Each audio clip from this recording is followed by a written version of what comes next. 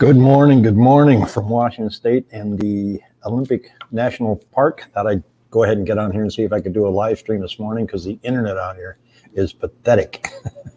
I tried it with my little Verizon hotspot and no go. So I did a speed test here yesterday, and for those of you that understand internet speeds, the speed test website just laughed at me when I went there. So I hope it's working on your end. You can see the lake in the background. This is where I grew up. I learned how to water ski right out there. I'll show you a view in a second. But let's get right to the numbers this morning, shall we? I'm going to show you, I'm going to share the screen here. This is my 7-day moving average again, and you can see that we're just kind of stuck in this area where listings started climbing up around the first part of August and then just started muddling along again. You go back here to May, April and May. Here's Memorial Day. Here's 4th of July, these dips. This is when things were nuts. This is when you had all the overbidding and stuff going on, and inventory was consistently lower than listings that were coming up. I mean, look back here, the blue line, you can't even see it. But now you see a gap, and we had a real jump the past 7-day moving average. And I suspect that that's because we're going to have some new listings coming on for Labor Day weekend. So good morning, running at altitude. So that's going to be interesting to see. What we're seeing, though, is if you look at, let me pull up here the Cromford report, and these are homes under contract, and it's always kind of wonky when I do this with my my laptop. I will get used to it, and we've got people having breakfast behind us here too, so that's kind of fun, huh? Let's see, Chrome tab, here we go. Are you ready? Here it comes. So this is the one I like to look at, closings per month above list price. We were at about 60 to 64%. Now we're at 53%. So it's a 7% drop. But the good news is, oh, and here's where the slow internet is going to raise its ugly head. It's going to take, oh, good, it didn't do it. So the good news is these are all down to the average above list price is about $15,000 on half of those homes. So in other words, in the 400 to 500,000 range, 730 sold, and of those, half of them had an average above list price of $15,000. So that number's improving. It was running about 20 to 25 back in that wild time that I was showing you before.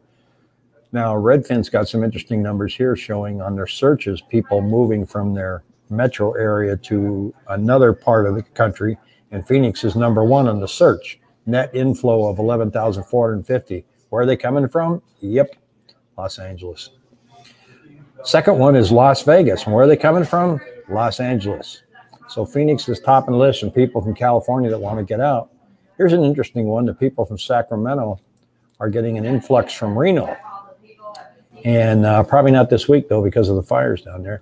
Miami's getting their searches from people living in New York. So is Tampa. So is Atlanta, Georgia. Austin, Texas is getting a lot of interest from people in San Francisco. Los Angeles is also looking at Dallas, and Chicago, Cape Coral, Florida, and Orlando, Florida. So there's a lot of people not seeing the data, just you on the screen. Oops, hold on. Let's see. Let me take a look here and see what's going on. It should be showing up there now. See it? Oh, thank you. Thanks for. When I go over and I look at the data, then I can't see this screen. So it's a challenge, but I'm getting there. Anyway, that's on relocating. Now, for mortgages right now, we're not seeing much of a change of anything. Let's take a look at the mortgage rates here. And I'll get this to pull up. It'll be real fast, won't it? You have no idea how slow it is out here. So come on, baby, you can do it. Getting the Mortgage News Daily here number. It's not letting me do it at the moment.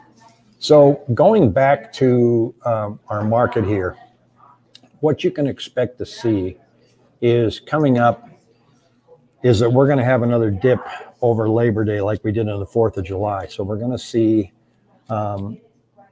sales go down and listings kind of hover around the same area. So it's going to look like nobody's buying anything, but it's Labor Day weekend. People are going to leave. They're going to leave the valley. They're not going to be out searching for homes. So I think we're going to see a lot of that going on. Nationally, though, we're seeing a slowdown, but it's not much of a slowdown. I mean, those numbers that I'm showing you on that chart, keep in mind, it's only 300 or 400 homes. It's not a lot. So it's not going to change the data as we're looking at it. And I'm still looking at my mortgage rate. Let me see. Here it is. Today, 2.92, yesterday, 2.91. Not much going on. The bond market doesn't have a whole lot to worry about or be concerned about right now. So they're not panicking. They're kind of waiting for the Fed to make a move. The Fed says they might make a move towards the end of the year, but nobody knows for sure. One price range that we talked about earlier in the week that's seeing a lot of activity in contracts is between 400 and 500,000. And I can't wait to see the data at the end of the month here that says how many of those were the iBuyers, like Open Door, OfferPad, and Zillow, because they're gobbling up that market because they want to, you know, even though we're seeing a slight slowdown, prices are still going up. So they're getting their margins. So I think their economists have said, get out and grab as much as you can in the final quarter of 2021. And I think you're going to see that show up when we look at those numbers. But having said that, between 500 and 600,000, that market's climbing pretty good as well as far as number of contracts per week. And I think that's just simply because more homes are becoming available. And because they're becoming more available, there is more, there's more homes going under contract because the iBuyers don't play in that sandbox above $500,000. So I don't expect to see anything going on there at all. The rental moratorium, that one's still, it's ending. And Biden is talking about sending out stimulus checks to renters because the CDC was overruled by the Supreme Court. And so they're trying to figure out a way to get some more help to the renters. And that's puzzling to me because there was $48 billion sent out to the states to assist renters. All they had to do was ask for it to help them pay their rent and their back rent. And only 11% of that money has been used. So the renters aren't bothering to look it up, or they just don't even know it exists. So I just don't see where it's going to be a good idea to send out a bunch of stimulus checks. But that seems to be the world we're living in right now. If that doesn't happen, what's going to happen to that inventory? I've been reading a lot that it looks like the mom and pop landlords, you know, you and me that own the rental here and there, are just going to get out. We're just going to take our equity and the heck with it, I'm getting out.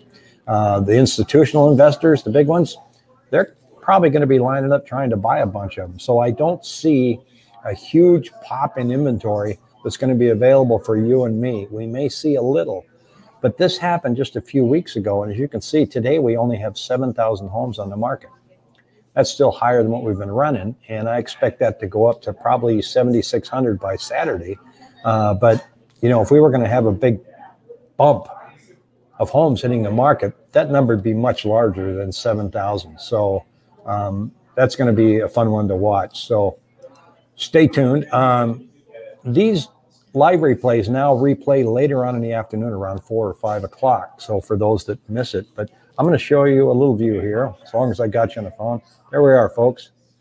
This is Lake Crescent. It's 13 miles long. It is super deep. When I got here the other day, I saw this young man walking out of the lodge here with a towel out, and he just looked at me and he goes, "Don't go swimming, it's cold." It is a cold, cold lake, even in August. So I hope everybody has a terrific day. I don't think I'll be live streaming tomorrow. I know I won't be on at 3 o'clock with Pat because I'll be traveling further up the road, going to my cousin's place and having a good Labor Day weekend with all the family. So have a great weekend, folks. Take care. See you Monday.